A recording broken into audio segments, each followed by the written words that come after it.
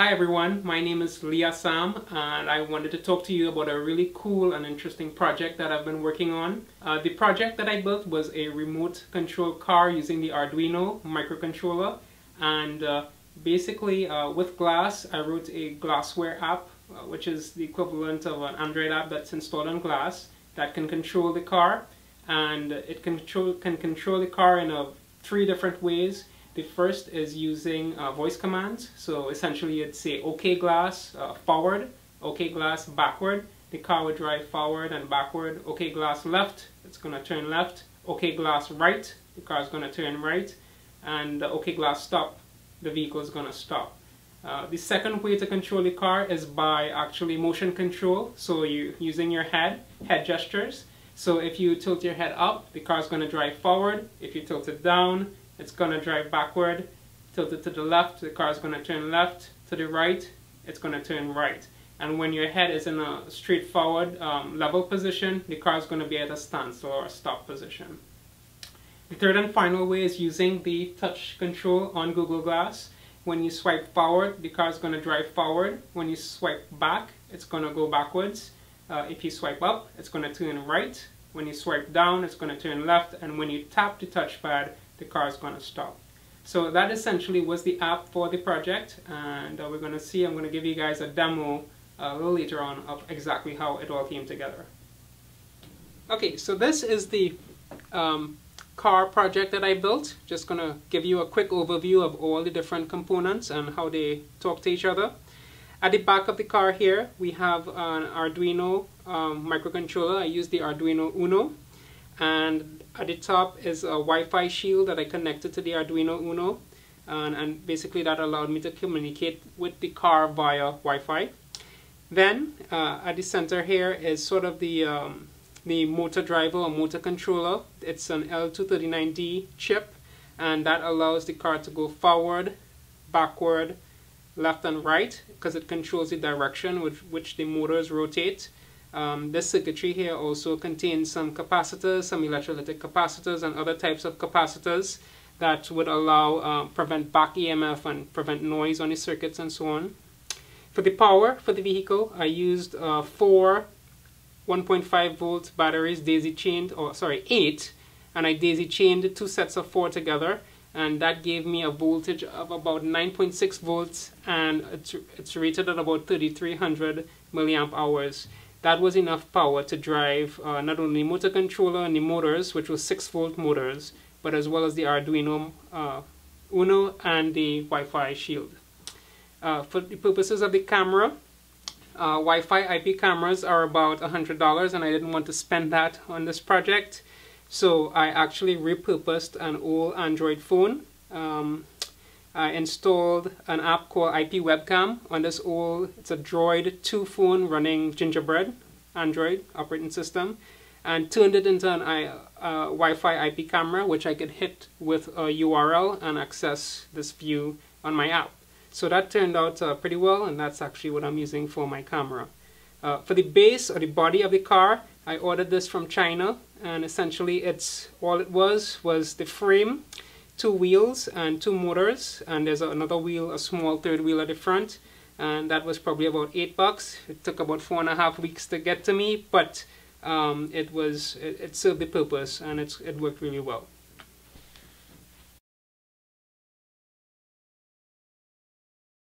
Alright, so now I'm going to demo to you the Google Glass app. The first way of controlling the car, it's by using voice. Basically, I'm going to say, OK Glass, drive my car, drive my car.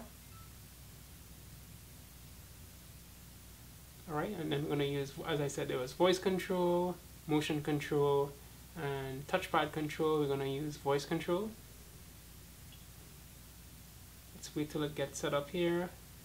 Here's the camera. Alright, we're ready to go. OK Glass, forward. Forward. OK Glass, stop. OK Glass, left. You can see it's turning left. OK Glass, stop. Okay glass, right. Okay glass, stop. And then finally backward. Okay glass, backward. Okay glass, stop. Alright, so they kind of hit the wall. But yeah, essentially those are the controls, and using voice we're able to command the car to go back, left, forward, backward, left and right, and stop. So that's the first of the series of ways that we can control the car with the Google Glass app. Alright, so now I'm going to show you how using motion control, basically head movements, that you can control the car. I'm going to start the app back up. Alright, going to select motion control. I'm going to tilt my head up, it's going to drive forward. Let's just let the camera activate. Backward, left, right. Alright, so they're essentially forward again. So kind of quirky, but it actually works. So there's using motion control. I was able to control the car. And now I'll show you guys here the final way to control this car by using the touchpad. So essentially, at the side of Google Glass, if you swipe forward, it's going to drive forward. Swipe back, it's going to drive back. If you swipe up, it's going to go right, and swipe down, it's going to go left. So here we go. It's getting set up here. All right, forward, stop, backward, stop, right, stop, down, left, stop. So there, using the touch control, I was able to control the car.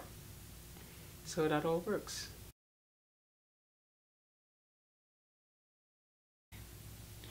Alright, so here is the Android app that I wrote to control the car. And essentially here you see the video footage of the camera being projected back into the app. And basically when I tilt the phone forward, the car is going to drive forward. When I tilt it down, it's going to go back. I tilt it to the left, it's going to go left. And when I tilt it to the right, it's going to go right. So this is using the accelerometer that's built into the phone. Alright, so now I'm going to demo how that all works.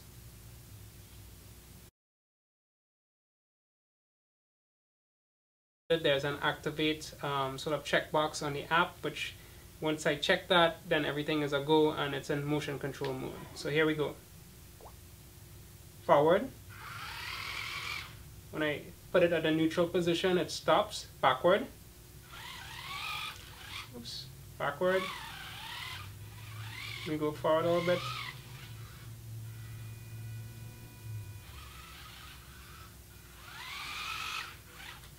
Left,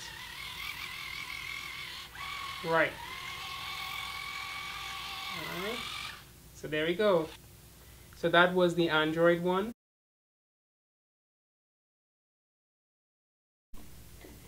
Alright, so now this is the iPhone application that I wrote to control the car, and essentially it works similar to the Android version.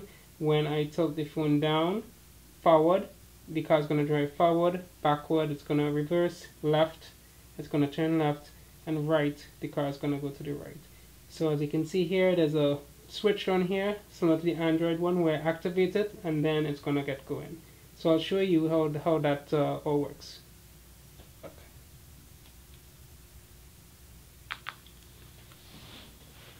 Alright, here we go. Forward, backward, left, and right. Alright, so this is all controlled by the iPhone app. So there you go.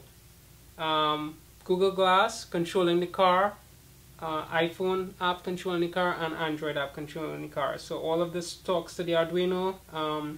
The specific protocol is UDP instead of HTTP, because with HTTP, as you know, it's a connection-oriented protocol, and there'd be a delay. So if I said, you know, okay, glass, forward, 3 or 4 seconds later, then the car drive with HTTP. So I had to use the UDP protocol to ensure that, you know, things were much quicker. It's a quicker protocol. Alright, so Guys, there you have it. There was my project. It was an Arduino microcontroller car controlled by a Google Glass app, as well as an Android app and an iOS app. There's a lot of technologies involved in this project. I use a lot of my background, sort of pulled in deep in my background knowledge in electrical engineering and software development. There's some microelectronics, microcontroller design. There's also some C programming, Objective-C, Java, and also networking involved in building this project. So I hope you guys like this. I know there are a few folks out there who are interested in this sort of, this sort of hobby. So hope you enjoyed it. Thank you.